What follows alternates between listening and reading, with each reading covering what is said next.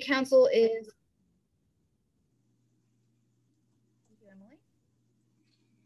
is thrilled to host this event along with our cybersecurity peer group, which I will introduce in just a few moments.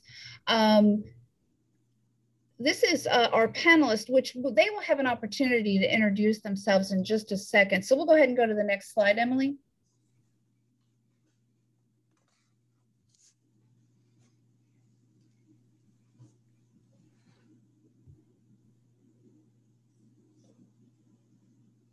If you'd like to go ahead and advance to the next slide, Emily.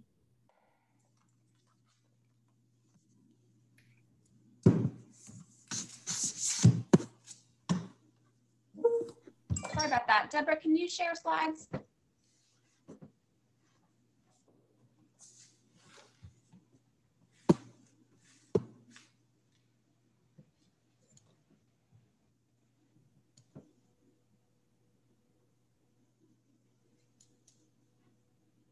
All right, well, the next slide, we'll certainly talk about the New Mexico Technology Council. And if you are not familiar with the New Mexico Technology Council, we've been around for 21 years now. We were to celebrate our 20th anniversary last year. However, we had a logo designed with our 20th anniversary, and due to the pandemic, we didn't do a whole lot of that celebrating. So you can imagine on the 25th anniversary, you will see quite a celebration. So again, welcome to our July Cyber Peer Group presentation. And for anyone who's not familiar with the Technology Council, again, we've been around for 20 years. And we are a member-led organization focused on everything technology. And of course, all of you know, technology is in everything. So we have a very broad focus. And as soon as we can get the, are you able to share the slides, Deb?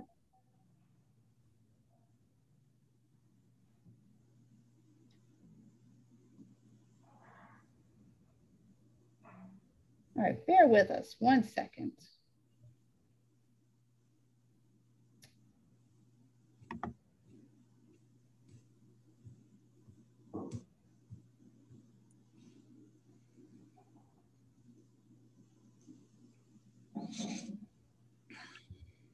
So Deb, you're on mute, so I can't hear you. Sorry. There you are. Thank you so much, Deb.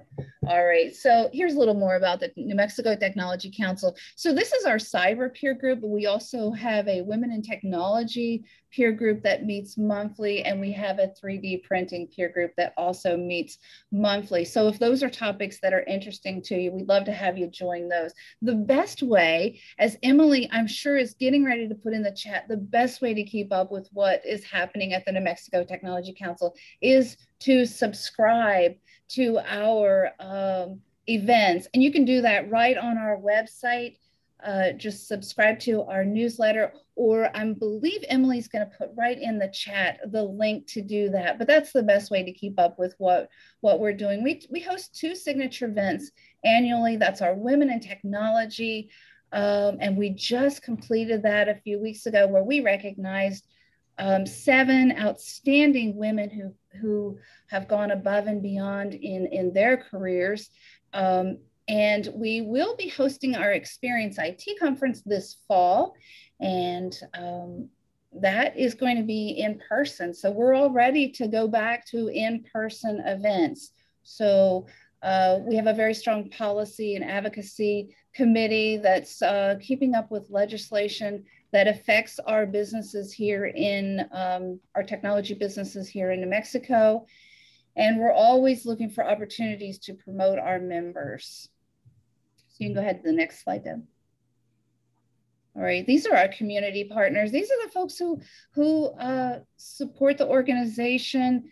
These folks, we appreciate their support. They're the reason why we can do what we do. And to continue to grow the technology ecosystem here in New Mexico. And if you'll notice, that slide has now gone to 2 pages. And we're just thrilled for the support. We have some upcoming events. Again, the best way to keep up with our events is to sign up for our newsletter and our distribution. But we have a Women in 3D Printing peer group. They'll be meeting virtually July 14th. You can go right to our calendar of events on our website and sign up for that.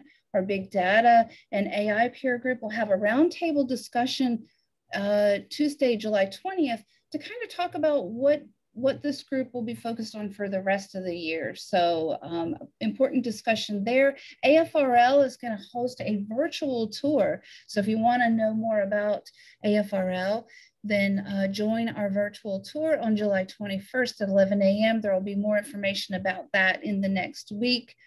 Our WIT peer group will be meeting in person at the Fat Pipe location there at 200 Broadway on Thursday, July 22nd from 4 to 6. It'll be a wonderful happy hour, and we'll be visiting with our WIT honorees from this year's celebration. And our August cyber peer group, we will have our own Lenny Washington from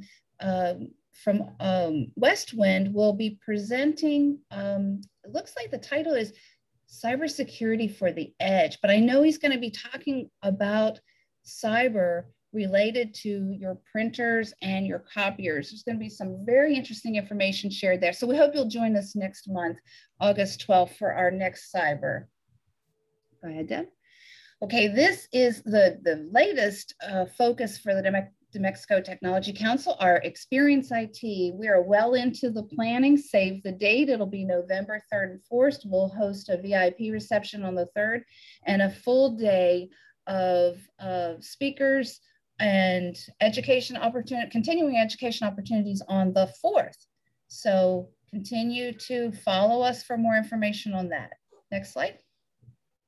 All right, we couldn't do what we do without the support from our cyber peer group committee. And I just want to call out and shout out to all those. Venturize, he is our chair and he's with Sandia National Laboratories. Tony Corrado, who's on the call today, he is always very helpful to bring speakers for us. Sam Dickey's with Tech Systems. Mark Fidel is our cyber professional. David Kiston is also with Sandia National Laboratories. Lenny Washington, our August speaker, is with Westwind, and Dick Wilkinson is with the New Mexico Judicial Information Division, also our moderator today. And with that, I am going to go ahead and turn the presentation over to our moderator. Welcome, Dick. Thank you, Mary, and thanks everybody for joining us today. I'll briefly introduce myself and then I'll turn it over to our panel members. They can each give their own short bio. As Mary said, I'm Dick Wilkinson. I'm the Chief Technology Officer for the Supreme Court and the Judicial Information Division. As you can see, I'm wearing my team colors today. So I am also a member of the Cybersecurity Peer Group, and I just love having these discussions, bringing up these topics and hearing about how this is going to impact our community. So with that being said, I'll go ahead and turn it over. And if we could start with Raja, if you could please give us a short introduction. Thank you, Dick. So my name is Raja Simbandam. Currently, I'm the Chief Information Security Officer for the state of New Mexico. And I work with Cabinet Secretary Salazar and my peers in the department. So my focus has been to implement the cybersecurity program for the state. And I'm new to my position and the program is new to the state. Thank you, Raja. And then could we hear from Orion? Hey, Dick, thanks. Yeah, Orion Walther. I have about 30 years experience in the United States Air Force. I was recently hired to Deloitte in the Government and Public Services section. It's a phenomenal opportunity, and being able to apply all of the cyber stuff to this new position I have, and being an advisor for Deloitte is pretty awesome. Thank you, Orion. And then last is the person that I've invited to the panel today, Matt. Could we hear from you? Sure. So I'm Matthew Freilich. I'm an associate director at Protiviti. I work in the emerging technologies group, and I focus on offensive and defensive security for IoT embedded in medical devices. I've been with the organization for about 7 years now. And before that, I worked in offensive and defensive security for a large insurance company. Thanks for joining us today. And I invited Matthew because he had a very similar topic and a discussion about the same thing about the executive order recently in a different forum. And I said, if he's already talking about it over there, then it'll be a breeze for him to come and talk to us about it. So thanks for joining us today. With that being said, the topic that we've got up for discussion today is the executive order. And if you haven't had a chance to look at it, executive orders come out all the time, but they don't always expect such a large and sweeping amount of changes or direct so many agencies to take so many actions. So recently the federal government issued the executive order. This has been about almost 6 weeks ago at this point now. And it really was a rundown of every aspect of cybersecurity and IT management that the federal government and the White House specifically thought needed some attention. This was in response to obviously some high profile recent cybersecurity events that have happened. It doesn't take long to even top level CNN front page national news is starting to get cybersecurity events breaking those headlines. They've now crossed over to be nation state and even international foreign policy level events. So it's extremely critical that the White House has taken the lead to tell every federal government agency how they should behave and how they should start to shore up these gaps and these problems that we have. There's even some information in the executive order that compels industry and government to work together. So we're going to discuss some of those effects today of how it will impact our local government agencies here and how the industry in New Mexico is going to respond to these executive order changes. So with that being said, we're going to start off with Raja, and we're going to talk about how a federal government policy change like this might impact decisions that state and local leaders make. So Raja, let me give you the formal question here. Will the federal shift to mandating more security input from their vendors be reflected in any changes to state policy, specifically coming from your office? I'm inclined to say yes. At least for discussion purposes, there's one thing that's on top of my mind is the vendor risk assessment, right? The supply chain risk has been specifically identified in the executive order under a specific section, right? So it has its own presence in a sweeping executive order. So that vendor risk assessment is going to get a lot of attention, in my opinion, because of the supply chain risk that presents in the environment. And I'm not sure how robust or how mature many of the institutions' risk assessment process are. I'm talking about the audience here. So the state has its own risk management processes in place, but definitely we'll be looking at improvising or strengthening that to address vendor risk management. And one of the sections, I believe it's section 7, it talks about vulnerability management, right? And the state has been focusing very much on vulnerability management through an independent third-party service provider, and has been strengthening that process quite a bit over the years. So I'm happy to say we do have a very mature process, and we are going above and beyond the typical duration for a vulnerability analysis.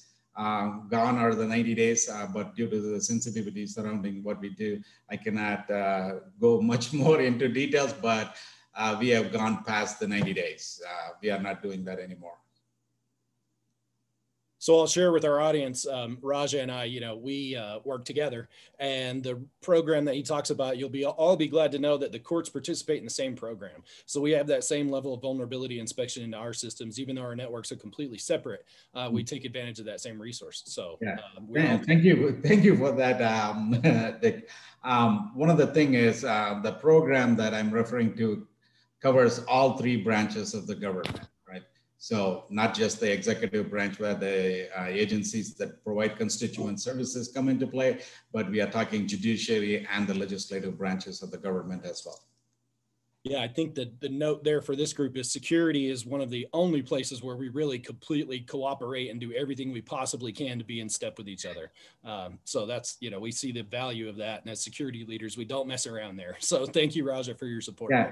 One additional thing I want to add to your question, Dick, is while the policy has come out, the executive order has come out like around mid-May timeframe, they are still working on regulation and finalizing some rules associated with that, right? If you have the time, please take a look at, read through the executive order. There are multiple nuances associated with it in defining, working with the OMB or working with the Secretary of Commerce. They are going to issue rules and regulation that's going to follow, right? Because the extent of the executive order is so broad. It combined many of the pre-existing processes within the federal government, right? It talks about cloud, it talks about supply chain management, it talks about communication, it talks about sharing of information with state and local territories, right? So many things did exist in practice in some shape or form in the past, but they are trying to bring them all together, make it much more comprehensive, give a more holistic approach to this. Absolutely. That was the thing that jumped out at me the most, was just how in-depth and sort of broad sweeping this was. So another avenue that's covered in the executive order is, as Raja mentioned, is the information sharing.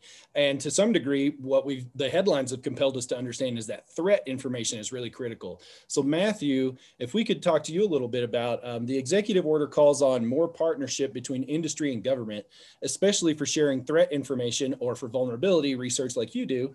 Do you think that device manufacturers will be hesitant to share, or are they going to be eager to comply in this new kind of security framework that the government's putting in our lives? So this is a really good question. So I think we're going to have device manufacturers that are on both sides of this fence. Some will want and appreciate guidance from the federal government on things like the types of information that they should be gathering. Oh, okay, sorry, I thought I was on mute for a second. The standardized formats for the documentation and for threats and incidents, and it will also help them because there will probably be minimum retention policies that can be established by the federal government that can be followed by not just the device manufacturers, but also lots of organizations. So there can hopefully be like this base minimum, a foundation by which we all agree for a lot of these types of topics. Other manufacturers, though, might find some of the requirements really burdensome. And it's going to be very interesting to see how the industry adapts to this. There's definitely going to be companies that are going to have niches that they fill as a result of this executive order to help other manufacturing companies kind of deal with these new requirements. So some of the things like manufacturers must identify the points of contact with each federal entity that they sell or provide technology services to and for. Depending on the types of services they provide, they'd be required to implement new and more robust security incident monitoring technologies, which will be very interesting. So when you think about a device manufacturer, a lot of us just think, oh, Philips makes a Hue light bulb that, we can control from our phone or something like that. What we don't oftentimes think about, though, is usually these same manufacturers are supplying you with the application on your phone, the web API that they interact with, the cloud infrastructure that this stuff is designed to work with. And if you sell these items to the federal government, these kinds of things will likely start to fall into scope for this kind of stuff. And as a result, they are going to have this robust monitoring and incident capabilities for all of this infrastructure up and down the stack. Some of the product makers could be required to implement threat monitoring capabilities that enable direct collaboration with the federal government, as that is mentioned in the executive order, which might mean that systems will have to be designed in a way so that you can share what is potentially the most sensitive data in your infrastructure, vulnerabilities that might exist or whatever there might be, very easily, simply, and quickly with the federal government. So those kinds of situations or those kinds of environments are going to have to be set up in a way that is conducive to this kind of information sharing.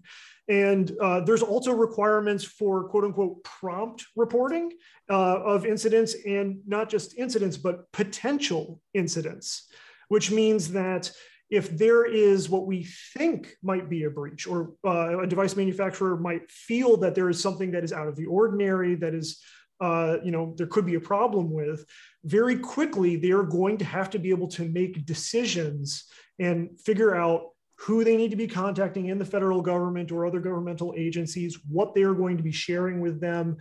So there's going to have to be new lines of communication established, opened, and practiced so that this can be done effectively.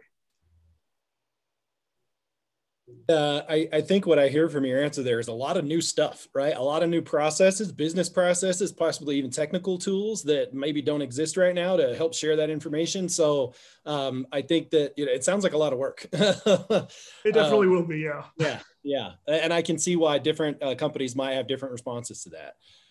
Some people are going to be all about it, and some people it's just going to be a really serious, like you say, burden.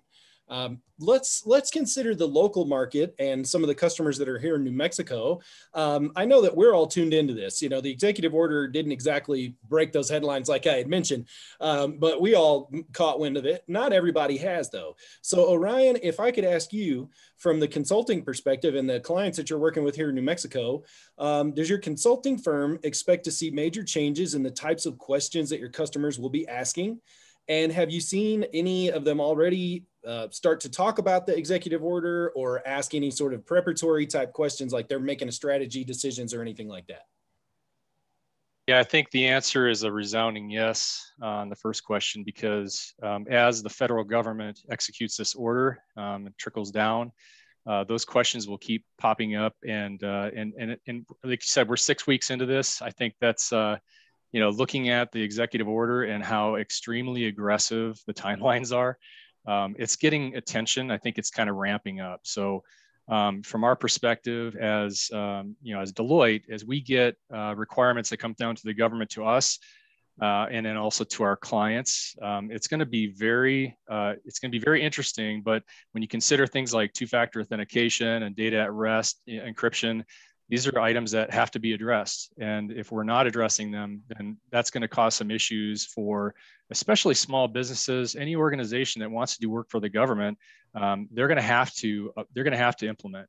That's just the reality that we see. I mean, clear defense contractors historically, if not the highest, one of the highest vulnerability points for the federal government. So just a couple thoughts there. And I think and another thing too, when we talk about sharing, back to the sharing discussion, it's one thing to say share when we're talking about data, organizations sharing data. I mean, we'll go back to some of the Intel stuff I have experience with a terrorism act that said, hey, you guys will share, but it's another thing to implement that. There's so many mechanisms that have to be in place, considerations for that type of work. And so for the federal government alone, it's a lot. So I've heard a little bit of a theme from all three of you in your answers, which is that there's an aggressive timeline built into this executive order. I took the very same kind of reflection when I first read it, was that I was seeing numbers of days, not numbers of years, that these things should be completed. And there were, 180 days, 270 days. They're very specific. And for the federal government to do anything in 6 months is just, you really got to light a fire and pour money into the fire to make that happen. So, I saw those timelines and thought, okay, I like that the bar has been set, but I think we all understand that some of that just won't be able to happen in that timeline. So with that being said, if we think the executive order is very aggressive, I'd like to hear from each one of you, how much confidence do you have in that timeline as far as the industry in general being able to respond? And then do you see any impacts to the timeline that may affect how you do business? So we'll go backwards this time. And Orion, if you could kind of tell us, what's your confidence level in some of these timelines? Well, I think historically, looking back, like I was mentioning, Counterterrorism Act and all the things that were recommended out of that, and how long it took to implement, and some of it never was actually implemented. And I'm just throwing that out there. That's just something to consider. Now, from our perspective, Deloitte, we will do our best. I think that we're confident in how at least from a procedural standpoint and how we would address it from a plan perspective, yes, we will be able to do it. A lot of complexities, a lot of things to consider, a lot of, I mean, again, I keep talking about like, you know, two-factor authentication and all these things that will have to be done. It takes resources, it takes time, and it is a complex effort.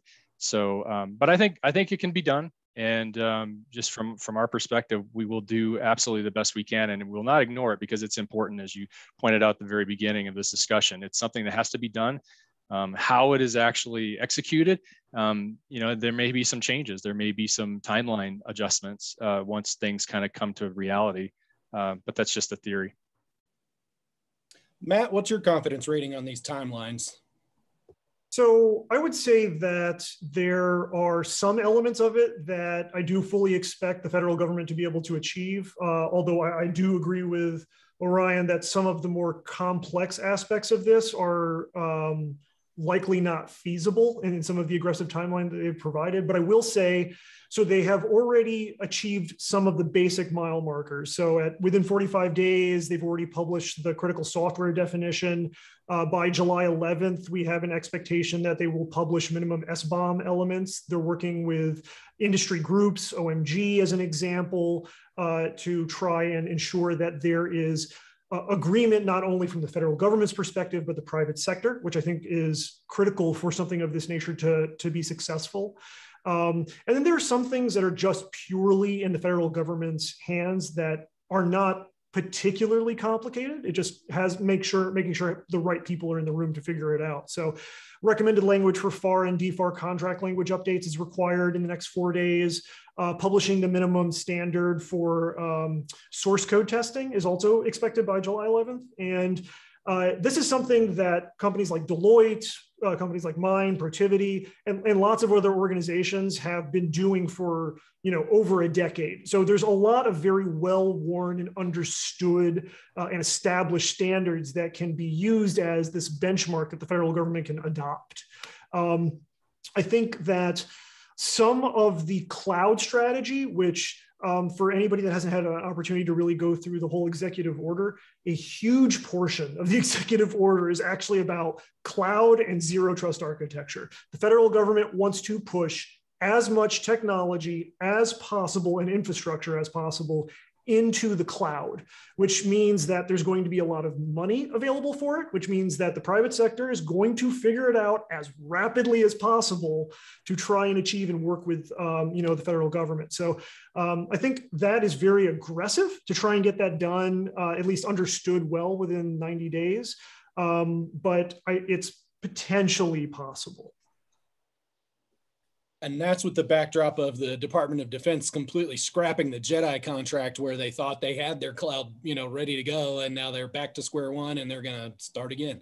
So, but everybody else better get on board, right? So, Raja, I'll turn that over to you. What's your confidence? And then another question I had for you specifically that kind of dovetails from our first one is, how quickly do you think you would see any impacts to your policy changes? But we'll start with your confidence, and then if you have any insight on that, we'll go from there. Sure. Yeah, I would tend to agree with the previous two speakers, Matthew and Orion. So the way I see it, my optics may be a little bit different. Having worked with some of the federal agencies here in the state, I see some similarities, right? In the past, the feds took a data-centric approach, right? Based on the sensitivity or the classification of the data. They had some maturity in some of the organization and not so in other organizations. Like, for example, having dealt with Homeland Security, the federal Homeland Security and IRS, I know how robust some of their practices are. Reading through the executive order, they have many of these factors already implemented into their day-to-day practices. You cannot operate an IRS agent laptop without multi-factor authentication. So these are, in terms of the maturity model in some of the elements that they have gathered here in the executive order, this is bringing like a streamlined approach across, like, for all agencies to follow, right? Because if you look at it, there is no clear data classification, anything in reference to that, right? But they want to take a more broader approach across the ecosystem so that the risk is mitigated appropriately, it's not lopsided saying like, oh, some of the mature agencies, including the Department of Defense, they protect data much better than like maybe Commerce Department or FTC or things of that nature. So I think this is bringing some uniformity and standardization across the federal IT ecosystem. Very similarly in the state too, right? The maturity model is a little bit different, right? Some of them are with the agencies that are much more compliance oriented because of the federal data usage within the state ecosystem. They are a bit more mature in terms of their processes and their understanding of some of the critical controls, either the CIS controls or NIST. Oh, and by the way, the state subscribed to NIST 800-53 framework, right? So this has been in process for a while. So many of the elements that they talk about, and even the guidance in the executive order points to NIST working with some of the cabinets to provide them the guidance. The farthest that I saw in the executive order was 270 days, right, for NIST to provide some guidance, right, in terms of publishing best practices, things of that nature. But as I said, some of these processes are going to be interesting because they started with cloud first, right? Moved everything to the cloud. Now they modified after 7-8 years. They modified their approach to say cloud smart. They're still figuring out how smart the smart should be, depending on what are the things that they can push out.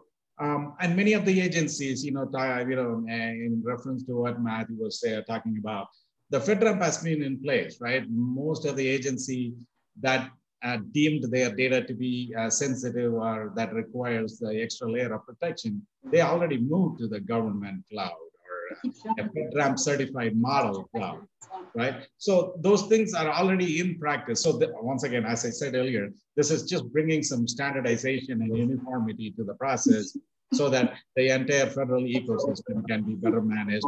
And the reporting, right? So they didn't have a good reporting mechanism. We all know what happened with SolarWinds, right? December was a hectic month for many of us here, as well as for folks, I feel for my brother and the federal government. Some of them didn't know whom to contact, right? They didn't even have CISA's contact information for them to react to. So they are planning to improve the coordination in terms of incident reporting, things of that nature. So that is my take on your question in terms of how soon some of these could be implemented. The agencies, once again, funding, I think is going to be critical. So far, based on my understanding, the $600 million that was allocated to Homeland Security for cybersecurity efforts is all I know about. They are still issuing guidelines on that as part of the ARPA funding. So there's more to come, right? I do not know how DHS is going to divvy up that $600 million.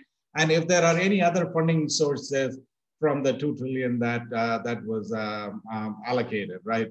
It could be for recovery efforts, like meaning disaster recovery efforts, strengthening up the controls in terms of availability, thanks to the pandemic, right? Many people are dusting off their DR plan and bringing them to focus, right? People thought it was an administrative task and it's a pain for them to maintain business continuity and disaster recovery. But reality is different, right? If you do not have a good business continuity or a disaster recovery plan, I'm pretty sure the pandemic, would have created some additional issues for you, right? Additional headaches. So these are all lessons learned. Once again, I think the agencies would be in a better place to do that. The additional funding to CISA and other organizations in terms of pushing the agenda forward within the federal government. It's going to take some time, definitely. I cannot predict the timeline, but sooner than earlier, right? So definitely in the past, they have taken their merry time to implement the control frameworks, but now I think it will be on an accelerated time frame for them to get the agencies that require the attention. So that is my take on it. And you had a follow-up question on policy. So can you please? No, actually, you kind of covered it there in that last statement there of kind of how quickly do you see some of this happening. Yeah. So, and great, kind of refreshing to hear Raj just say the feds are more than halfway there on a lot of this stuff. So don't fret. The other half is not as daunting as it seems. Yes, the agencies typically that holds a lot of the what I would call it constituent data or user data that is considered sensitive, right? If you think the passport system is going to have these pain points covered now, no, they have that taken care of, right? Same with the revenue collection, the judiciary, etc. They have their critical systems all covered, right? Once again, depending upon the approach, right? If you're looking outside in or inside out, right? So they can have different methodologies to address it. And some of the agencies use this as sticks. Even here in the state, they use these as sticks, right, to control the perimeter devices so that they have better level of protection and then slowly work the concentric circles of security. So we've got a couple of good questions from the crowd in the chat. So I'm going to try and work a couple of those in here. And Matt, you mentioned something earlier, and it's a phrase that I think some of our listeners may not be familiar with, SBOM, which is Software Bill of Materials. And so we got a question from the crowd, and it says, any thoughts by the panel? So I'll give this one to Matt on implications for use of open source software in delivering to the federal or other government parties. I'm sure there are folks here that develop software tools or that develop different services that may be built on open source underlying code. So what's your thoughts on that, and how does that kind of fold into the SBOM that you mentioned earlier? Sure. So just quickly, the SBOM, so software bill of materials, effectively, it is, the expectation is that, based on what is written in the executive order, that any software, and this includes software for like a mobile application or a web application or the firmware inside of a device or anything software or firmware related, will have a list of all of its contributing components. So there's the custom software that's written by, you know, a company for what they're doing, but it's also the contributing software to that. Do they have open source libraries in there for cryptography? Or do they have other components of software that are, you know, from other groups? Every single one of those components must be listed and available upon request by the government. Now, this has a couple of very interesting implications. So a large part about open source is that anytime you use open source software, depending upon the licensing, you either have to have and include that you know, this software or this open source item is included in this application.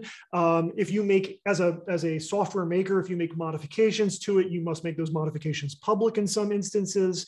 And there's just a lot of potential contributing factors that deal with open source, and it is very integrated into our lives, whether or not we realize it. If you have a Samsung Smart TV, there's open source in it. If you are using a lot of embedded HVAC systems, there's usually actually open source components in there.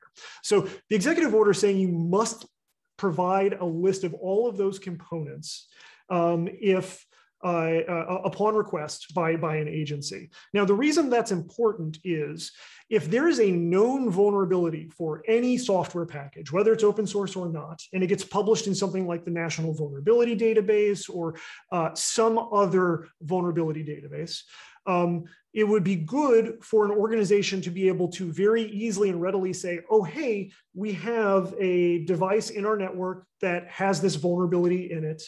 The vulnerability is something that's accessible over the network or something else of that nature. We should potentially try and isolate this device from the network that we currently have it on until there's a patch available. Or you can know to reach out to a developer or the manufacturer, whoever it might be, to get a patch for that application. Now, strictly speaking about open source, when I was mentioning earlier about the licensing that is involved with this, lots of device manufacturers and lots of just manufacturers in general, for better and for worse, have either included that they are using these kinds of open source libraries because it's required in the license, or they've completely ignored that. And they actually have no idea what the requirements are as a result. So the GNU license, as an example, says you must say that this application or this portion of code is from an open source library. So what's going to happen now is these device manufacturers are going to have to inventory every contributing piece of code in their devices, in their applications, and everything, if they want to sell to the federal government. And this has a lot of potential issues because companies might have a situation where they have a piece of code in a device or in an application that's not allowed to be there. So there's a lot of question about what is this going to do? How are we going to do this? What are the potential implications for our businesses? That will be something very messy, and I'm very interested to see how that plays out. Thank you for that. Orion, I've got a question for you, and this one's going to get a little bit to the cost of what some of these impacts might be for our local businesses here in New Mexico. So I want to do a little bit of a comparison here. If anybody here may already be going through or have considered CMMC audits, right? So contractors that want to do business with the federal government are now being imposed upon to do all these administrative audits to make sure that they're following certain security procedures. Well, this executive order is very similar to that, and it's very directive. So let's do a comparison. The cost to get that CMMC audit has gone up and up over time. There's more and more kind of requirements built into it, and a lot of companies are starting to look at that as a daunting issue to deal with. I see this executive order having similar impacts. So my question to you is, I've heard that the cost of a CMMC audit is essentially getting out of control for some smaller businesses. Does this executive order lay groundwork for any programs that are going to be a surprise cost to the average small or medium business? So how are, people that aren't the big heavy hitter DoD deep pocket folks going to deal with something like this? Yeah, I think a couple things there. I heard a figure recently from the New Mexico CIO, something like $1 billion, $1 billion price tag. That was something that was announced or reported somewhere. So this, just to put into perspective what kind of cost factor we're talking here to implement, to get into compliance and to, become up to date, right? If you just want to say it that way. My thoughts on how small businesses are going to have to approach this is they're going to have to potentially partner. There's, power in numbers in this case, where there may be a way, whether they set up some type of group to collaborate, to address the issue in a collaborative way and in a way to cost share, because some of these things may crush a small business just in one swoop, right? So one thing to implement may take their bottom line way out. So I just think that I think we would be strongly encouraging small businesses to form an alliance in some way, shape, or form to try to meet compliance, because individually, solo, there may be very little ability to do so.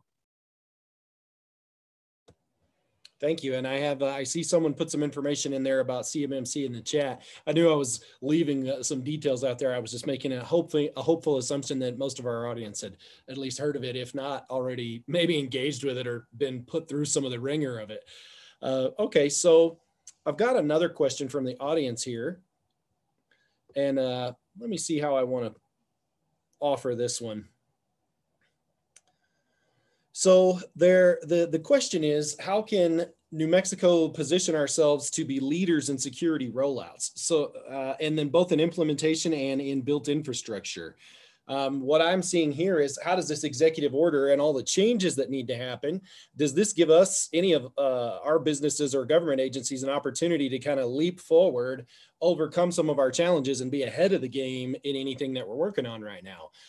So Raja, do you have any programs that you think are unique to the Department of IT in New Mexico that maybe would be leading the way versus any of your peers?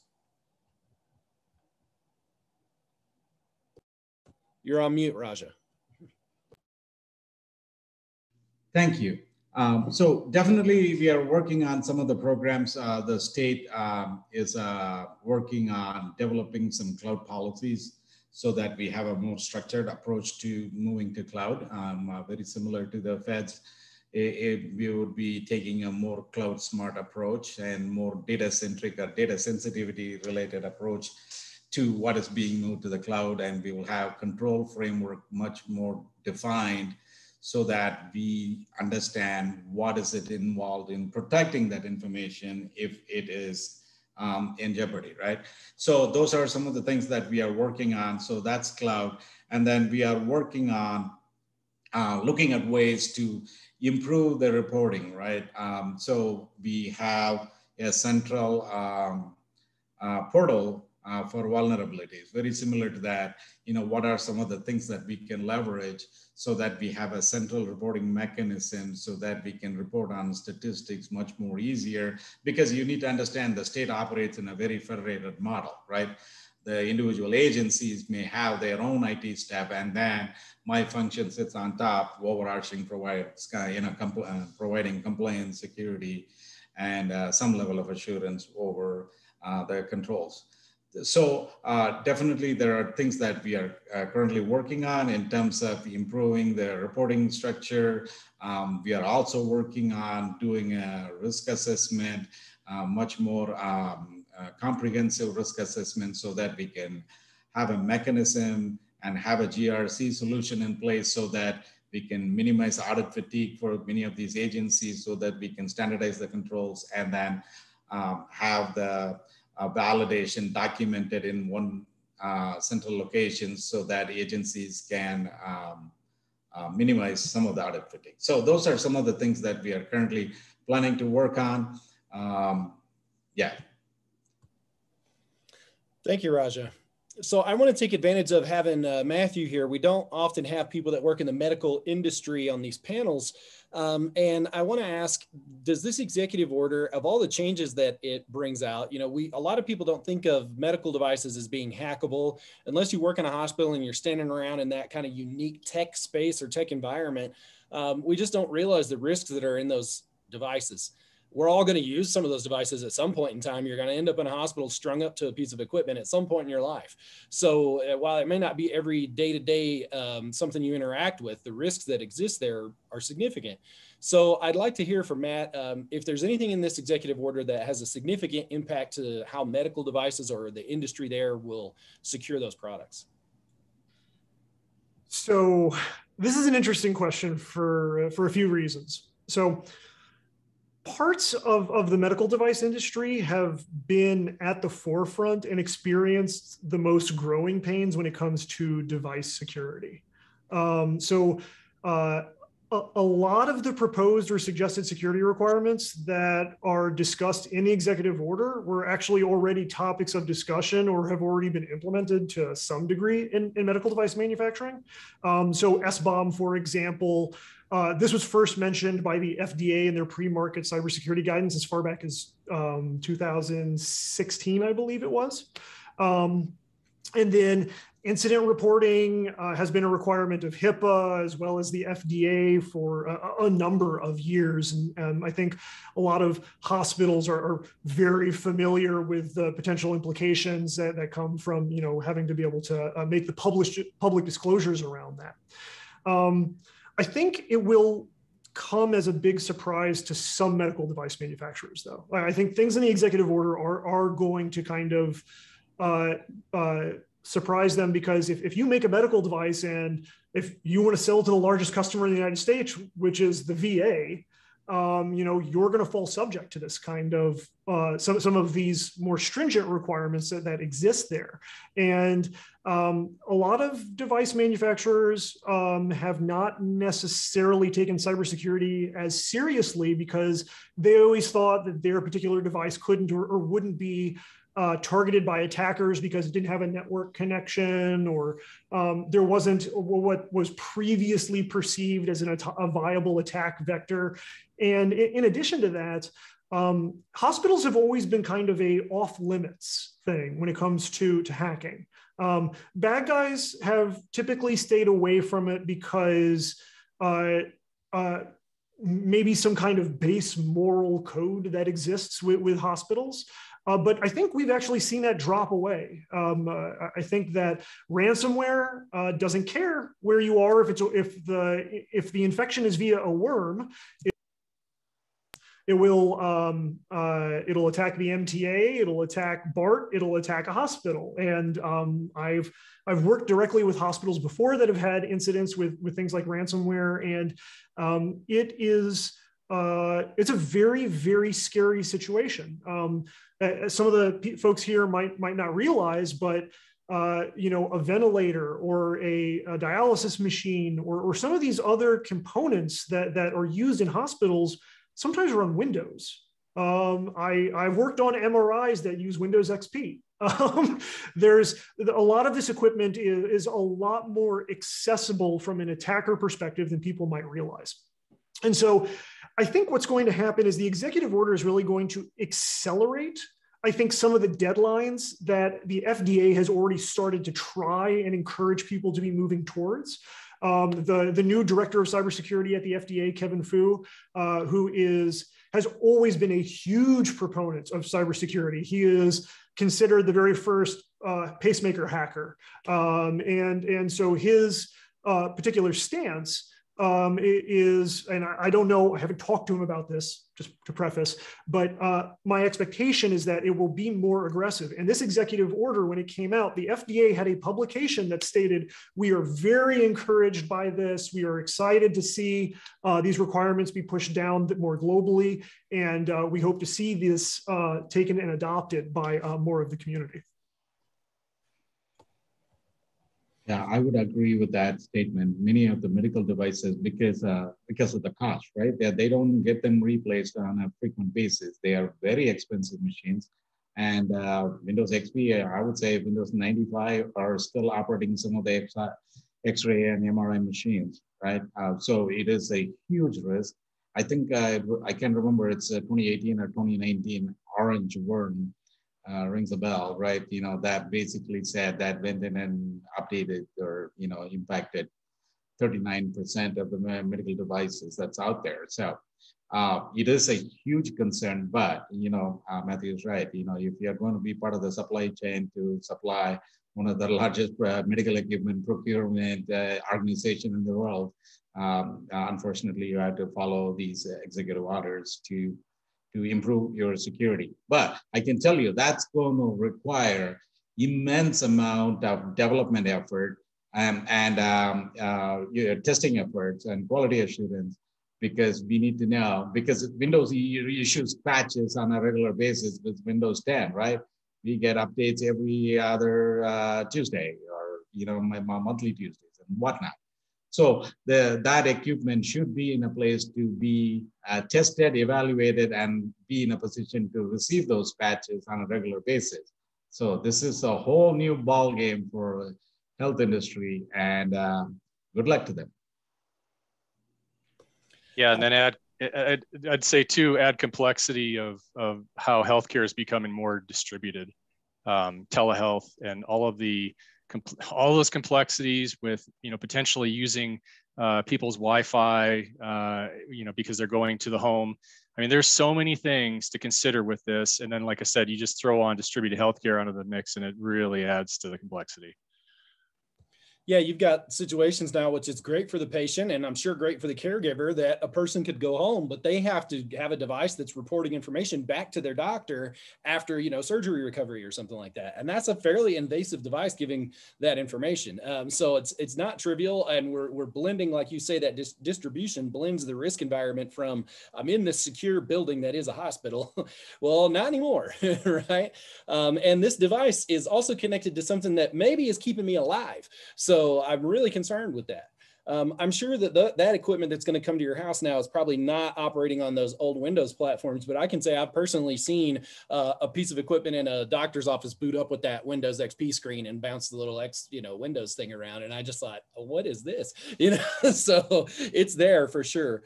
Well, we're running out of time. I think we've covered all the questions that we had from the audience. We've definitely covered all the questions that I had prepared for the panel today. So we'll just take the last couple of minutes and do a parting words kind of opportunity for the panel.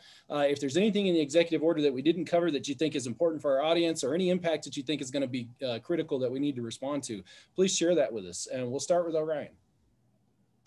Yeah, no, this is a great start. You know, we're kind of trying to get our handle on just what this really means. I feel like we really could have been here, you know, a couple of weeks ago, but that's okay. We're dealing with what we got. So I think at the state level, there's tons of complexities. And like I was saying before, we just really, I mean, I encourage, you know, especially small businesses to consider working together to try to come up with solutions.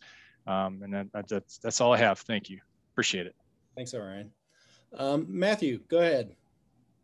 So I think these kinds of discussions, like kind of what Orion just said, is going to be critical. I think that when executive orders come out, unless it directly affects an individual, most people just completely ignore what is stated there. And it is going to be absolutely critical for all of us to disseminate this information as much as we possibly can, especially to our business communities, because some of them may have absolutely wonderful ideas. They want to tackle new and interesting things. They want to do this stuff. And if they want to sell to the largest players in these spaces, which are oftentimes the local, state, or federal governments, making sure that they are armed with the knowledge about these types of requirements, what it means, is not only going to be good for them to be able to have their business flourish, but it's going to be good for the overall security of our communities in general. Almost every single company these days, unless you are selling gumballs, you're in some way connected to a technology that is potentially going to be reached in this manner. I think these kinds of panels should be public, open, they should happen frequently. And I think it's all of our obligation to make sure that we make that everybody that we know knows about this kind of thing. I totally agree. That's why we're doing it. So Raja, any parting words? Yes, the executive order is very specific on certain things, which will improve the overarching coding best practices, right? Because it kind of enforces you to do or utilize secure development practices. So secure software development lifecycle, used to be a textbook piece, right? And I don't know how many developers use secure development principles in their coding mechanism, but now it will be mandated. Two, here is, I don't know how many people paid attention to it, very similar to Sarbanes-Oxley. This is going to make the software developer attest to the integrity of the code, right? Attest to secure development practices. So if you are a development manager, better get your act together, right? Because you will be attesting to the code, because this goes back to putting the onus back on the developer so that supply chain integrity issues are addressed, right? So I'll be very cognizant of these kind of things, right? As part of my vendor management practices, I can tell you many of the existing Fortune 500 companies are already integrating these questions into their questionnaire, right? Has your chief development officer attested to the development practices? I'm like, okay, good luck. Go get that from all your third-party code service providers so that you can do it, right? So this is going to put some liability risk on them. So I'll leave it at that. Thank you, Raja. Well, I'll go ahead and turn it back over to our NMTC hosts. Great panel. Thanks to all of our panel members today, and I very much enjoyed it. And so Mary and Deborah, I'll give it back to you. Thank you. Thanks so much, Dick. Thank you, Matthew, Raja, and Orion for this really great discussion. The New Mexico Technology Council, we're proud to continue to offer this type of discussions moving forward. On behalf of our community partners and our cyber peer group, thank you for allowing us to continue to offer these great sessions. And on behalf of Deborah Breitfeld, our executive director, did you have anything else to add, Deborah? And also Emily Bennett. Thank you so much. Oh, sorry, yep, and Emily Bennett, our marketing and events coordinator. Thank you so much, all of you, for your great panel discussion and all of the information, and to Mary for coordinating and the cybersecurity peer group. So everybody have a great day. Thanks for having us. This was recorded and it will be available for sharing as well. So we'll look forward to seeing you guys next month. Yeah, and Rick wants to do the next one in person. Let's do it. Well, our speaker will be Lenny, unless we can get him here in Albuquerque. I believe he's in Atlanta. So we might be doing the next one virtual, but we can think about that for September. Yeah, we can at least have watch parties. Sounds good. Thank you, everyone. Have a great day. Take care. Thank you. Bye-bye. Thanks. Bye.